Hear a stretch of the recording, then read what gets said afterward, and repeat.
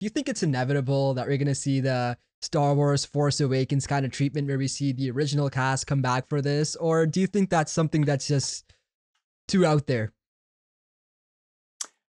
At this point, I have no idea. I mean, it seems like the obvious thing to Right. try and do. I don't know. I don't think Warner Brothers don't, as far as I'm aware, have any rights to the Cursed Child. It's an entirely separate piece of work. Um, it's not part of the sort of the Wizarding World franchise, as it were. Um, that being said, it seems like the obvious place for it to go at some point in time. If they want to do it if they want to do it with the original cast, they're going to have to get on and do it in the next five or so years. I would say.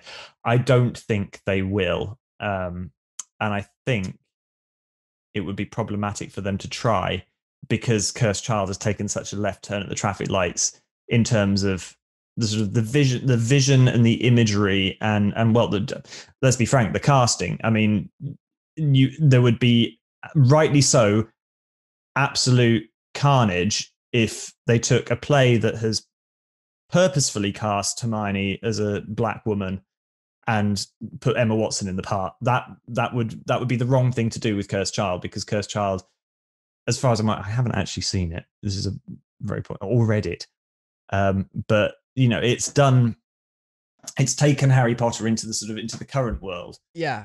and into the It's yeah modernized it a into lot. the It's it's really taken it. modernized it. Yeah. Yeah, yeah, exactly. And I think taking it back a step is what would happen if you tried to film it using the original cast.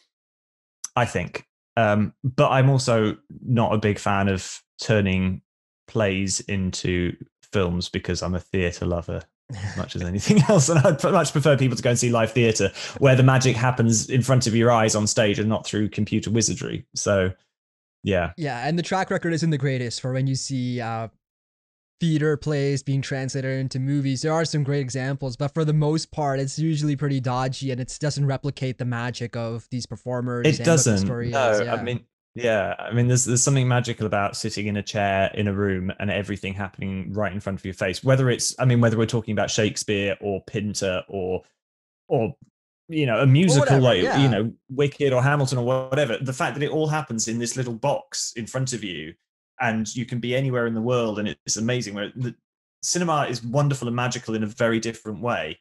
Um, and it doesn't translate in the same way because you can snap from here to here to here to here with the flick of an edit, and it doesn't have the same effect. So I think, yeah, I think I think it's almost inevitable that Cursed Child will become something other than just a live stage play, whether that is a Hamilton style Disney Plus stream on whatever it is, HBO Max or whatever it is that Warner Brothers, yeah. Whether it becomes essentially a live recording of the show, or whether they try and translate it into a film, who knows? I think it's probably inevitable at some point.